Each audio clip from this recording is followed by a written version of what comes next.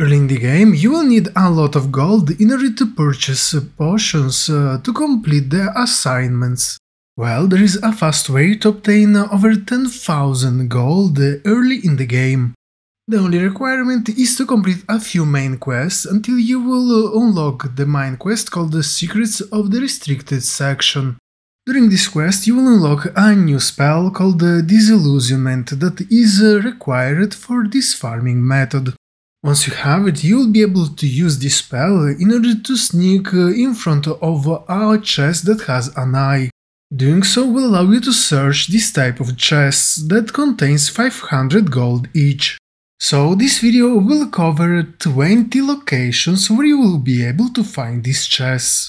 For the first location, in Hogwarts, focus on top of the astronomy wing. Here you have to use the fast travel that will teleport you at the Transfiguration courtyard. Immediately after, turn around and use the door you will notice slightly to the left. Behind it you will find a staircase, and at the end of it you have to turn to the right, then to the left. As a result, you will find the first chest close to the corner. For the second chest, focus the astronomy wing. Here you have to teleport toward the professor's fig classroom. From here, turn around and pass through the yellow door. At the end of this restroom, in front of the window, you will find the second chest. For the third, it's time to visit the bell tower wing. To be precise, you have to visit the bell tower courtyard fast travel point. From here, you have to turn to the left and start using the staircase. Then follow the passage along the left wall. Doing so, you will reach a light where you have to turn to the right. Here behind the corner you will find the third chest. The fourth is still in the bell tower wing, but this time you have to use the Hogwarts North exit fast travel point located along the right wall. From here you have to turn around and follow the passage going to the left. Immediately in front of you, you will notice a staircase that will allow you to get on top of the wall where you have to turn to the left. At the end of the wall, you will notice a door, and behind it you will find the chest in the right corner of this room. The fifth is also in the bell tower wing. This time though you have to use the west tower fast travel point. From here, going to the right, you have to use the double doors. Immediately after, you have to turn to the left and use the tiny passage between the walls. At the end of this passage you will find the fifth chest. For the sixth, it's time to check the grand staircase. To be precise, use the code courtyard Flu Flame. Now turn around and use the staircase you will notice to the right. All the way at the end of this passage, in front of our window, you will find the sixth chest to loot. The seventh is still in the grand staircase area. This time though, you have to start from the lower guard staircase fast travel point. Reach the dead end in front of you and then turn to the left. This will guide you toward a staircase that will end in front of a monument.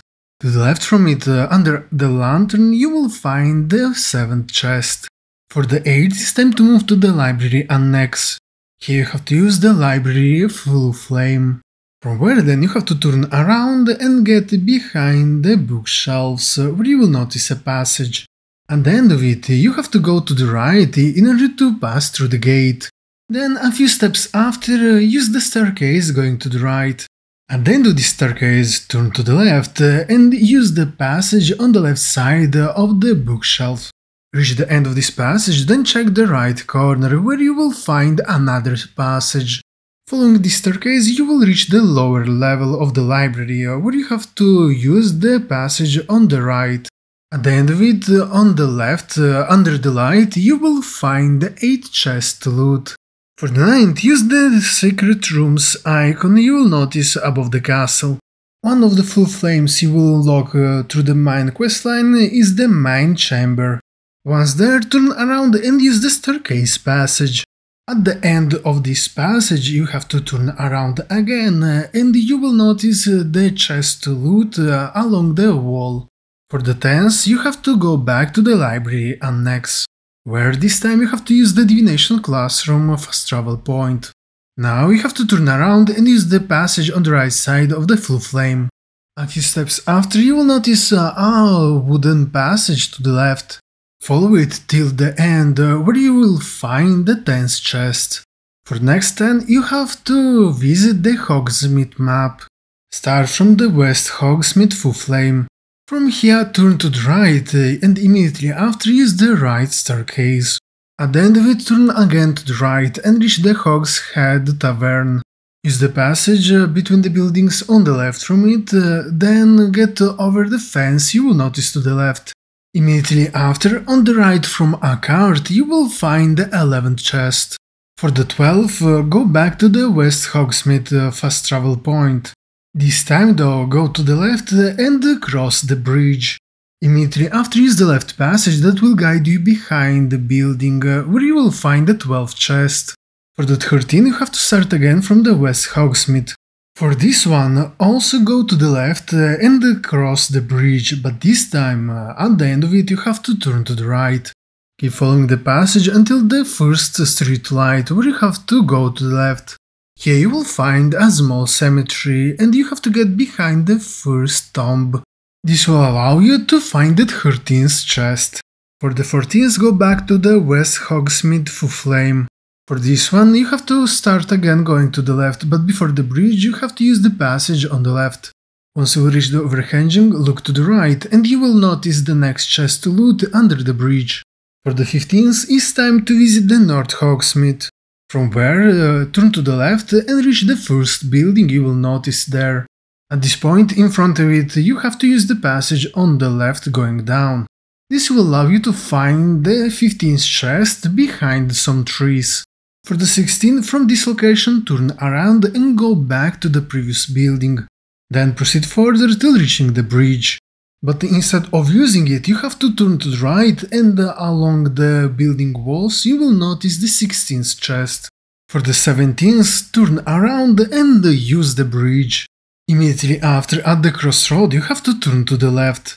Then immediately after the street light, you have to go to the right using the staircase. At this point in front of you, you will notice a building you have to enter through the main door. Inside it, in the left corner, you will find the 17th chest. For the 18th, it's time to go back to the North Hogsmeade fast travel point. From where then use the short staircase to the left and then turn to the right. Follow the pathway toward the building, but before reaching it, turn to the right and you will notice another one.